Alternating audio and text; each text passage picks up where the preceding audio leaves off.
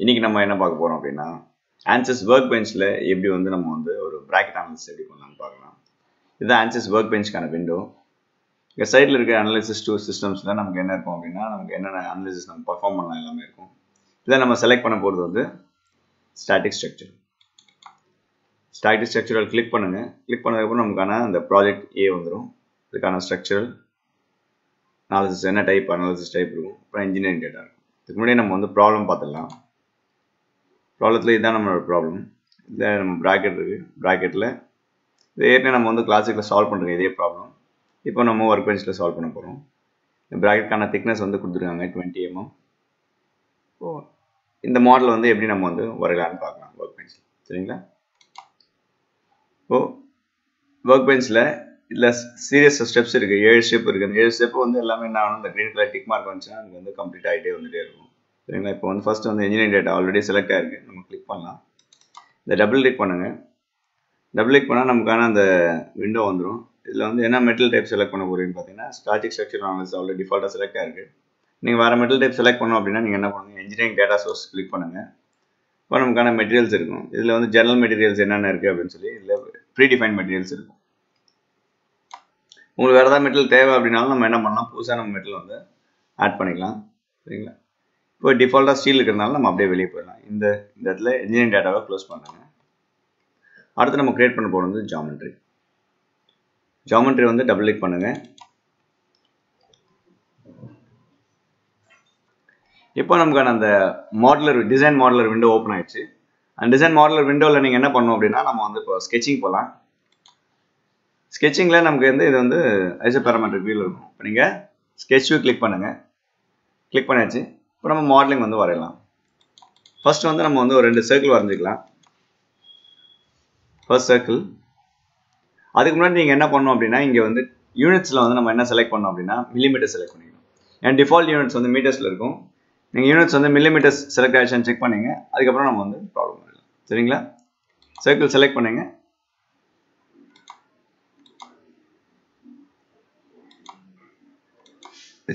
ரெண்டு சர்க்கிள் வரைஞ்சிக்கலாம். சரிங்களா?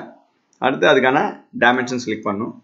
General dimensions, இதுக்கான டயமீட்டர், இதுக்கான டயமீட்டர், அப்புறம் இந்த பாயிண்ட்லேருந்து இங்கே ரெஃபரன்ஸ் எவ்வளோ, அப்புறம் இந்த பாயிண்ட்லேருந்து இந்த ரெஃபரன்ஸ் எவ்வளோ, அவ்வளோதான். இப்போ இங்கே வேல்யூஸ் நீங்கள் கொடுத்துக்கலாம். டயமீட்டர் 1 வந்து 100, டயமீட்டர் 2 வந்து 60, இந்த ஹரிசாண்டல் ரெஃபரன்ஸ் வந்து 80, இது வந்து நமக்கு வந்து 30. பண்ணாச்சுங்களா?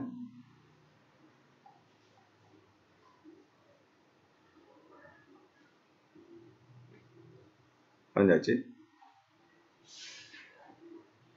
ஓகே. அடுத்து வந்து வரைய போகிறது வந்து திரும்ப இன்னும் 2 சர்க்கிள் வரையணும். கிளிக் பண்ணுங்க.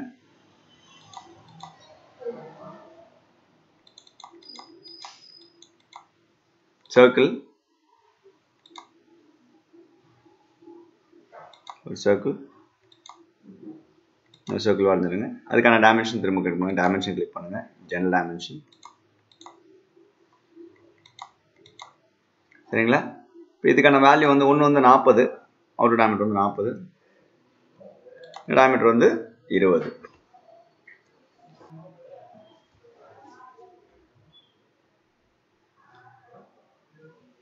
சரிங்களா? வரைஞ்சாச்சு.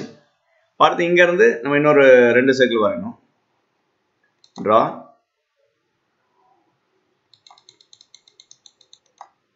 சர்க்கிள்,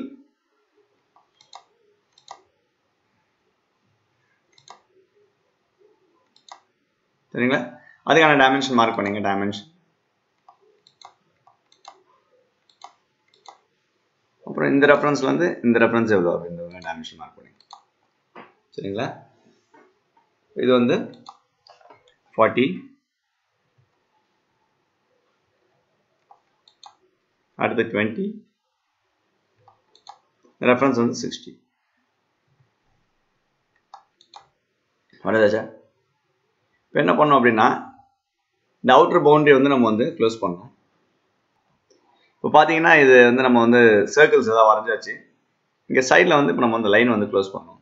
அதுக்கு வந்து ட்ரா இல்லை லைன்ஸ் பை 2 டேஞ்சன்ட் செலக்ட் பண்ணுங்க. ஏன்னா அது ரொம்ப ஈஸியாக இருக்குது. ஏன்னா எல்லாமே சர்க்குலர் ஜாமெட்ரி இருக்கிறதுனால ரெண்டு சைடும் நம்ம வந்து லைன்ஸ் பை 2 டேஞ்சன்ட் செலக்ட் பண்ணிங்க அப்படின்னா இந்த ஒரு சர்க்கிள் கிளிக் பண்ணுங்க, நம்ம ஆட்டோமேட்டிக் லைன் ஜாயின் ஆகிடும். ஜாயின் ஆயிடுச்சுங்களா? இதுக்கப்புறம் நம்ம என்ன பண்ணோம் அப்படின்னா இப்போ இங்கே இன்டீரியர் லைன்ஸ் எல்லாம் நம்ம என்ன பண்ணோம், இந்த இடத்துல வந்து ஓவர்லாப் ஆகிற லைன்ஸ் எல்லாம் நம்ம வந்து டெலீட் பண்ணோம். அதுக்கு வந்து மாடிஃபை போங்க, மாடிஃபைல ட்ரிம் ஆப்ஷன் செலக்ட் பண்ணுங்க. ட்ரிம் ஆப்ஷன் செலக்ட் பண்ணி இந்த எக்ஸஸ் ஜாமெட்ரி எல்லாம் நம்ம வந்து என்ன பண்ணோம், எக்ஸஸ் லைன்ஸ் சர்க்கிள்ஸ் எல்லாம் நம்ம வந்து டெலீட் பண்ணிக்கணும். பண்ணியாச்சுங்களா? ஓகேங்களா? அவ்வளோதான். இதுக்கப்புறம் நீங்கள் என்ன பண்ணணும், எக்ஸ்ட்ரூட் கிளிக் பண்ணணும். எக்ஸ்ட்ரூட் கிளிக் பண்ணி நீங்கள் அப்ளை கொடுங்க. அப்ளை கொடுத்துட்டு அதுக்கான திக்னஸ் எவ்வளோ நம்ம ப்ராப்ளத்தில் பார்த்தோம்னா 20 mm. ஓகேங்களா? 20 கிளிக் பண்ணுங்க, ஜென்ரேட் கொடுங்க. நமக்கான அந்த ஜாமெட்ரி கிரியேட் ஆயிடுச்சு. அவ்வளோதான். சரிங்களா? இப்போ வெளியே வந்துடுங்க, க்ளோஸ் கொடுத்துருங்க. இப்போ நமக்கு ஜாமெட்ரி வந்து டிக் ஆயிடுச்சு, கிரியேட் ஆயிடுச்சு. அடுத்து நீங்கள் வந்து செலக்ட் பண்ணது மாடல். இப்போ நமக்கான அந்த மாடல் விண்டோ ஓப்பன் ஆயிடுச்சு. இதில் இப்போ நமக்கான மாடல் விண்டோ ஓப்பன் ஆயிடுச்சு. இப்போ நம்ம இனிஷியலாக என்ன பண்ணோம் அப்படின்னா அந்த ஜாமெட்ரி வந்து நம்ம மாடல் பண்ணோம், அது டிக் ஆயிடுச்சு. அடுத்து வந்து மெஷ் வந்து நமக்கு வந்து அந்த அப்டேட் சிம்பிள் காமிக்குது. சரிங்களா? மெஷ் நம்ம செலக்ட் பண்ண போகிறோம். மெஷ் செலக்ட் பண்ணி நீங்கள் இங்கே சைஸ் நம்ம ப்ரீடிஃபைண்டாக செட் பண்ணலாம். அப்படிலாம் இங்கே வந்து நீங்கள் வந்து செலக்ட் பண்ணலாம். இதில் வந்து கோர்ஸ் மெஷ் இருக்கும், நம்ம மீடியம் மெஷ் செலக்ட் பண்ணிக்கலாம். மீடியம் மெஷ் செலக்ட் பண்ணி நீங்கள் என்ன பண்ணுங்கள், ரைட் கிளிக் பண்ணி அப்டேட் கொடுங்க. இல்லை இங்கே அப்டேட் ஆப்ஷன் இருக்கு, இங்கே அப்டேட் செலக்ட் பண்ணுங்க.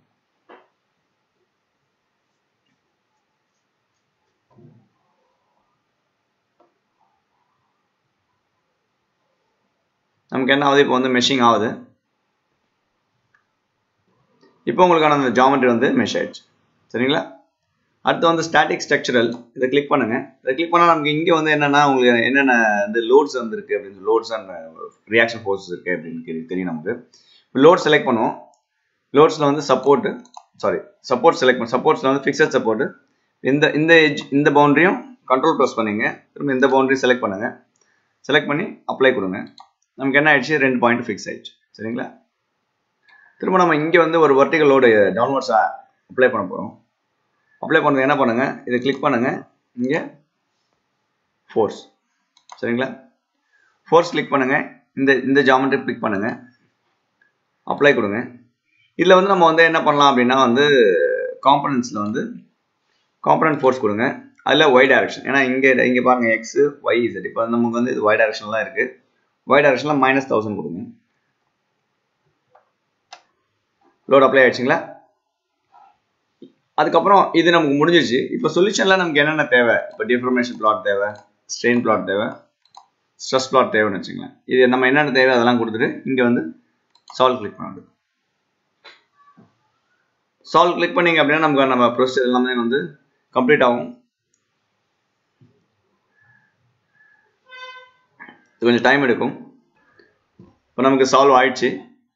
இங்கே நீங்கள் பார்த்தீங்கன்னா இது வந்து நமக்கு சால்வ் ஆன பிளாட் வந்து இது பார்த்தீங்கன்னா இது வந்து வான் மிஸ் ஸ்ட்ரெஸ் பிளாட்டு. சரிங்களா? இங்கே டிஃபார்மேஷன் பிளாட் நீங்கள் பார்க்கலாம். டிஃபார்மேஷன் பிளாட் வந்து மேக்ஸிமம் டிஃபார்மேஷன் எந்த எண்டில் இருக்குன்னா நமக்கு வந்து லோடு எந்த எண்டில் அப்ளை பண்ணுமோ அங்கே இருக்கும் மேக்ஸிமம் டிஃபார்மேஷன். ஃபிக்ஸ்ட் எண்ட்ஸில் வந்து மினிமம் டிஃபார்மேஷன் இருக்கும். சரிங்களா? ஸ்ட்ரெயின் பிளாட் வந்து ஃபிக்ஸ்ட் எண்ட்ஸ்லேயும் கொஞ்சம் நமக்கு ஸ்ட்ரெயின் டெவலப் ஆகும். அப்புறம் ஃபோர்ஸ் அப்ளை பண்ண ஏரியாலும் நமக்கு ஸ்ட்ரெயின் வந்து டெவலப் ஆகும். ஸ்ட்ரெஸ் பிளாட் அதே மாதிரி தான். ஸ்ட்ரெஸ் பிளாட் ஸ்ட்ரெயின் பிளாட் உங்களுக்கு எப்படின்னா ரொம்ப சிமிலராகவே இருக்கும். இந்த ஒர்க் பெஞ்சோட ஒரு ஸ்பெஷாலிட்டி என்ன அப்படின்னு பார்த்தீங்கன்னா அனிமேஷன் வந்து நம்ம இதுலேயே டேரெக்டாக பார்க்கலாம். இப்போ அனிமேஷன் கிளிக் பண்ணிங்க அப்படின்னா நமக்கான அந்த டிஃபார்மேஷன் வந்து எப்படி ஆகுது, ஸ்ட்ரெயின் டிஃபார்மேஷன் எப்படி இருக்குது, ஸ்ட்ரெஸ் எப்படி இருக்குது, இது வந்து டிஃபார்மேஷன் பிளாட்டு. இது வந்து ஸ்ட்ரெயின் பிளாட்டு. இங்கே நீங்கள் தேவைன்னா நம்ம வந்து அந்த ஃப்ரேம்ஸ் கூட இன்க்ரீஸ் பண்ணிக்கலாம். ஸ்டாப் பண்ணிட்டு இந்த ஃப்ரேம்ஸ் வந்து நம்ம வந்து வியூ பண்ணலாம்.